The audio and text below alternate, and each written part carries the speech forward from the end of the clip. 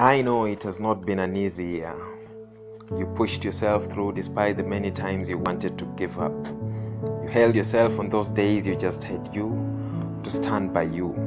And most of all, you kept going. You kept believing in yourself. You kept working. You dressed up, showed up, and fear never took you out. You are not the best in the ring, but you kept fighting. Some of you lost jobs, some lost loved ones. And you closed the year without the people you loved the most. And for the fact that you never gave up, I am proud of you. I am proud of the little efforts you put to make the world a better place. I hope in the coming year you get to be cheerful again. I hope you get to start over again, and I hope you get to live the life you desire. I hope your broken parts are fixed again, and I hope you get to smile again.